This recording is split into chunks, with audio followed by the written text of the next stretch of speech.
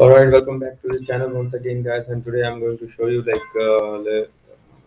since last few days, a lot of people are commenting like they are not getting how to save the page and how to get the data for the backend. Like they can push that data into the backend. So I have already created that video.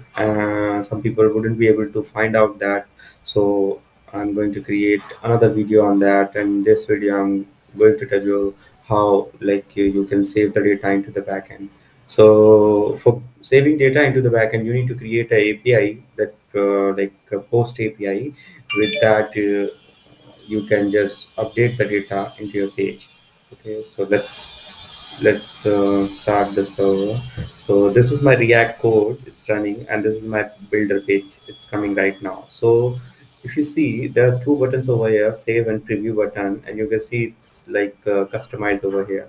So if I would delete this and I try to drag this tape landing page over here, and let me open the and console.log, and let me clear it out. And when I click on save, so you can see when I'm clicking on save, it's returning some data. So this data is related to HTML of the whatever the HTML inside the canvas, and this is the CSS we are getting.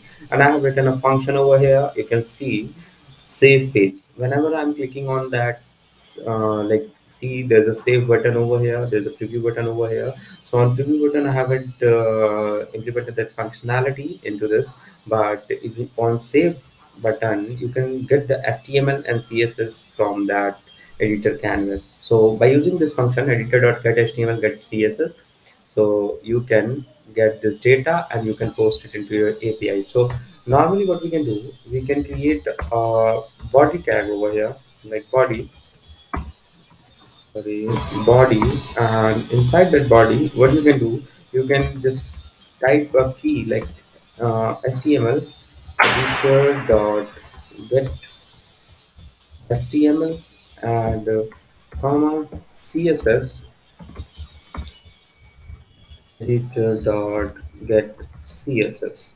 Okay, so these function you can call, it will automatically get all the HTML and CSS whatever you will edit into your web page builder, and it's gonna post it over here.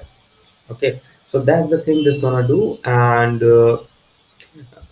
and after that you can just call your fetch API if you are working with Redux, and also you can call your actions and dispatch those actions. And normally like people do use Redux and all the things, and I'm most probably I also use Redux. So I haven't created a video on that yet, but I will create soon. But you can call that action and dispatch it from here. Like let's suppose save data, you have created a you have created a function save data and you want to post that. So what you need to do, you just need to pass the body into that, and that's it. It's gonna dispatch your action and call the API, and you will be able to save the data. Otherwise what you need to do, you need to call the fetch API, and inside that fetch API you need to pass the URL over here. I think no most of the people you know about this, and then you need to pass the options. Like inside that options, you need to pass the body and body headers and all the things, and it's gonna be saved into the backend. So that's neat. That thing you need to do, and backend integration. It's up to you. Like how will you want to do, in which language you want to do. So it's up to you. So this is the only scenario that you can do into your web computer. And actually I have already created this. I have already created a video on this functionality, but I don't know how the people have been missed that thing. So let me show you into my YouTube channel. There's already a video has been already created. So channel, and if I go videos, all right, so you can see over here save HTML CSS tutorial number 5. You can get this video, and also you will get everything over here. So same thing I'm doing into this tutorial as well. So if you didn't get this thing still, so you can email me, I'll guide you properly over there.